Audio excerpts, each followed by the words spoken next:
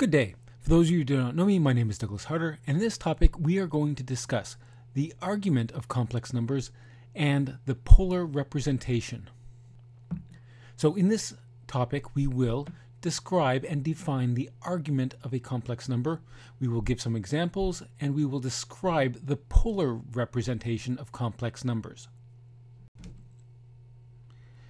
Now, given the complex number z is equal to alpha plus beta j, there's a natural angle between the line between 0 and z and the positive real line. This angle theta here in the diagram will be denoted as the arg, or argument, of the complex number z, represented as arg as a function of z. Now, if z is a positive real, then the argument is 0. If z is a negative real number, then the argument is going to be, well, you can either describe it as pi radians, negative pi radians, 180 degrees, or negative 180 degrees, depending on which direction you're taking the angle from. If z is a positive imaginary number, the argument is going to be pi by 2 radians, or 90 degrees. And if the complex number z is a negative imaginary number, the argument is going to be either negative pi by 2 or negative 90 degrees, or if you want to go from the other direction, 3 pi by 2 or 270 degrees. Now, in general, the argument should either be a value between negative pi and pi radians, not including negative pi, as both pi and negative pi represent the same angle, or alternatively you can go between negative 180 and positive 180. Or you could just keep everything positive and just make sure that the angle is somewhere between 0 and 2 pi, not including 2 pi, or between 0 and 360 degrees.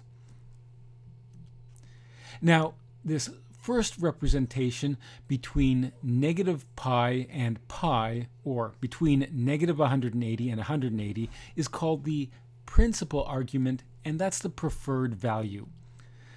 You should be consistent, but in this course you will not lose marks for losing one or the other. Now, some fields of engineering are going to be using degrees, others radians. Use whatever the instructor prescribes.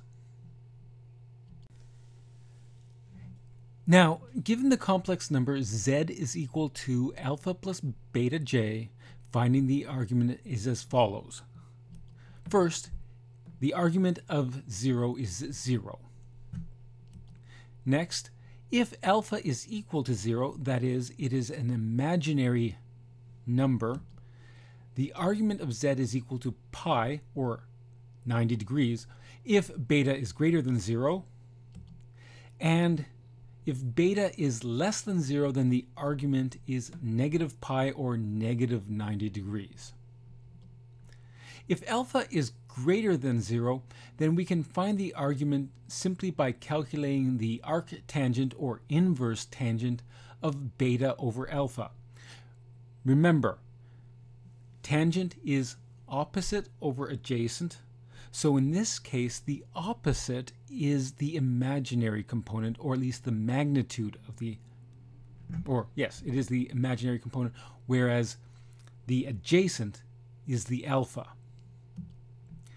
Now, if alpha is less than 0, then alpha is negative, which puts a negative value in the denominator, which causes problems for the arctangent function. So, in general, in this case, the argument of z will be the arctangent of beta over alpha, plus or minus pi, where the plus or minus matches the sign of beta. Now, fortunately, all mathematical packages come with a 2-argument arctangent function, so we can always find the argument of alpha plus beta j by simply calling arctan 2 of beta comma alpha.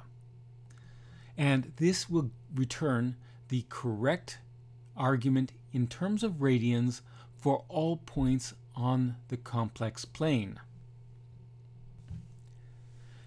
Now, a quick review, because we're going to use two terms. We're going to use a rectangular representation and a polar representation, and students wonder where the terms come from.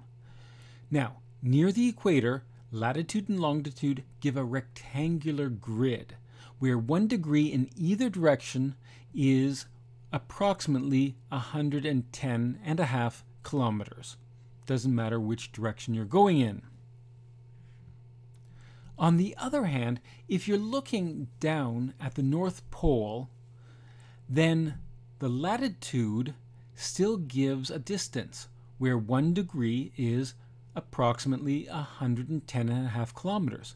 However, longitude now strictly defines an angle relative to, well, the prime meridian, which is running through Greenwich, England. Now, given a complex number z is equal to alpha plus beta j, we can also represent this using the polar representation r phase theta, where r is the absolute value of z and theta is the argument of z. Now, there's a special case where 0 as a complex number is described as 0 phase 0. And again, the angle symbol is described verbally as phase. For example, 0.8 in the polar representation is 0.8 phase 0. On the other hand, for a negative real number, such as negative 1.7, we would describe this as being 1.7 phase pi, as the magnitude is 1.7 and the argument is pi, or 180 degrees. 1 plus j is equal to square root of 2 phase 45 degrees, or equivalently square root of 2 phase pi over 4 radians. Now, negative 2.165 plus 1.25j is approximately equal to 2.55 phase 5/6 pi, which is, again, also equivalent to 150 degrees. So alternatively, you could describe this as 2.5 phase 150. 1 minus 1.6j is again also approximately equal to 1.8868 phase negative 58 degrees. All right, in summary, you now understand the definition of the argument of a complex number. It is the angle between the complex number z and the origin, that line, and the positive real axis. Now, you're aware that it can be calculated using the arctangent function, but you don't have to memorize the details. You are aware that there is a 2-argument arctangent function in most mathematical packages that will make your life a lot easier. You now also understand the polar representation of a complex number, and we looked at some examples. We will not use this that often in this course, but some fields of engineering prefer this representation. Here are the references, acknowledgements, the colophon, and a disclaimer. Cheers!